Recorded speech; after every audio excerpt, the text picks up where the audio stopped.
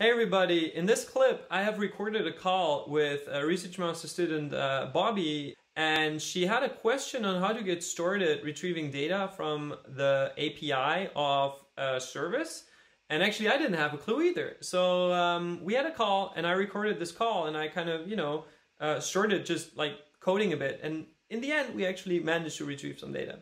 After that, we committed our work to a new GitHub repository, which we initialized from one of the workflow templates available at tilburgsciencehub.com. This is what we did in this video, so have fun watching and have a good learning experience. This is a video in which I use the course content at Online Data Collection and Management to kind of get started with using the API of TrackTV. So they got an API.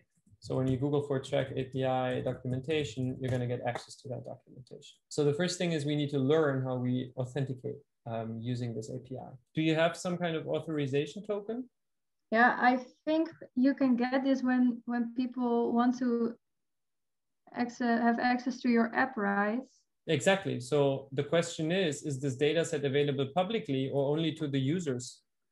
Are these endpoints accessible for authorized users only or for everybody? Because this thing looks like as if it is only available to authorized users. Users with public data will return info with all GET methods. Private users, including yourself, require valid OAuth. Checked API key. Oh, that's good. See, this is without, you don't need to authenticate from this one.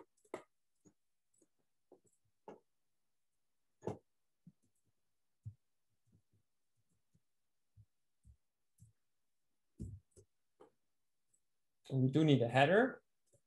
What is the header? The header is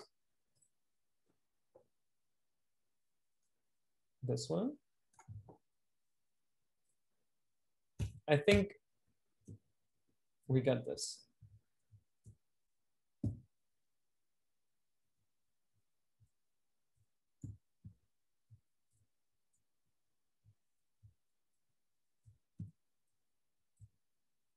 So now we're going to put in your client ID, which is this one.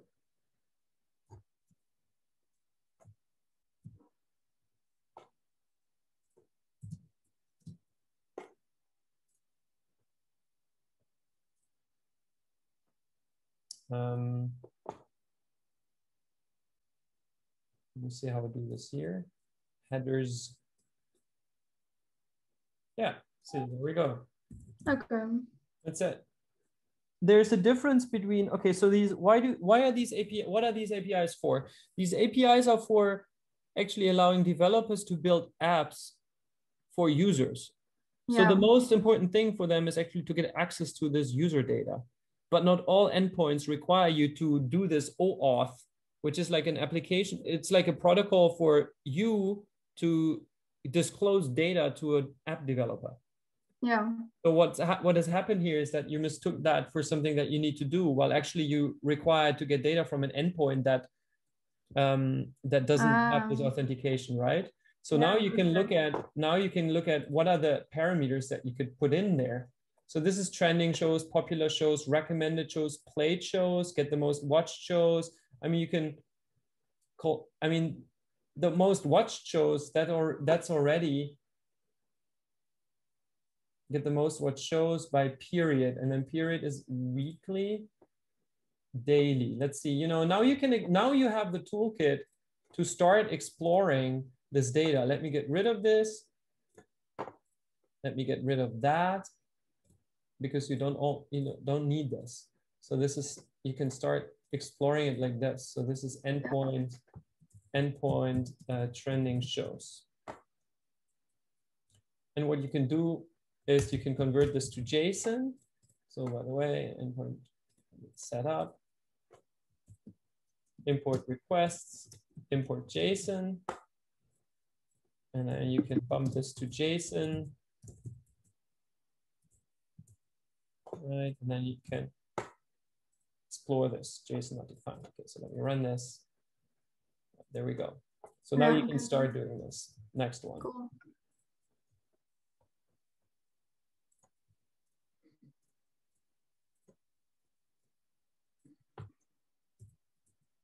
Endpoint. Which one we want to try out? watched. Let's try a parameter here. Yeah. So we need to do this.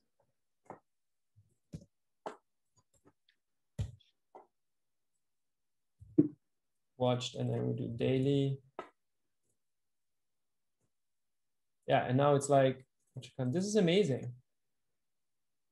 Got ID numbers, Yeah. TV rating, and TV age, watch count. How many objects do we get? So now we can start exploring, right? You can parse for O in can print O dot show title. Okay, so we only get this. So the question is, are there any like next pages that we can get? This is only the most important, but can we somewhat extend this?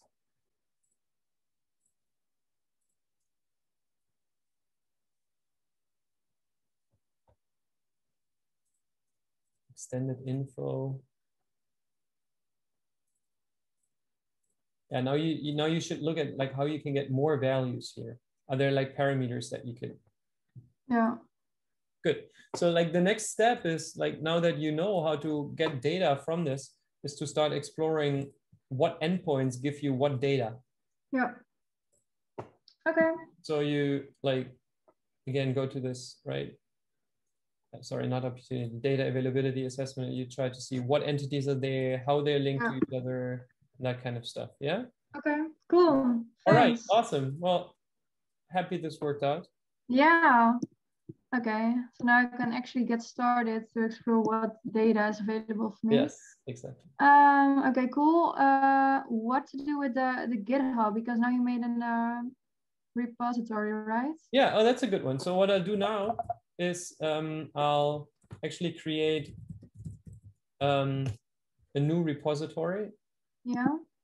From a template repository. So what I'm doing is I'll go to Tilburg Science Hub, and we get an awesome example for a reproducible workflow by like a colleague in the econometrics group. Not this one. Let me see. And I'm going to use this template, and I'm going to call this VOD PhD. We can do this for now. Well, just keep it public. Now it's generating this thing, and we'll have to add this so I can actually git clone. I'm just downloading all the files which are there, and then I'm just moving things.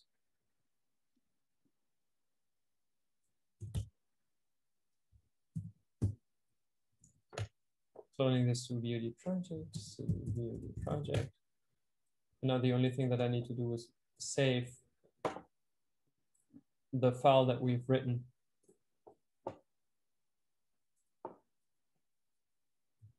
I'm creating a new pipeline stage. Call this tracked TV.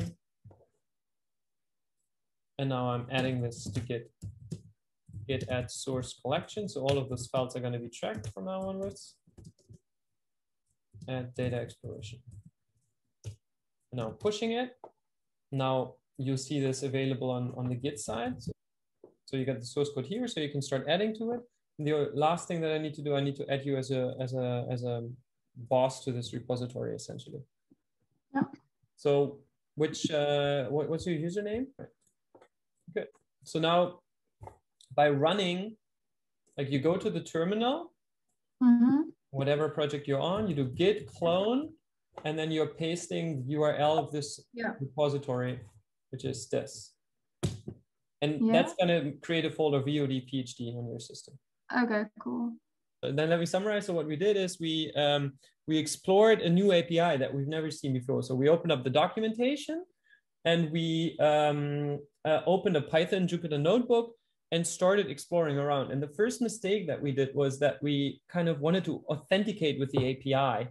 But actually that authentication was only needed to get user level data. But typically you only get that for users who give consent, which is very difficult in a scraping research project.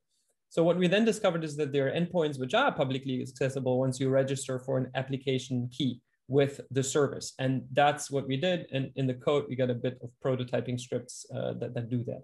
And then finally, we created a new project, like a research project from a template from Tilburg Science Hub, and committed our Jupyter Notebook.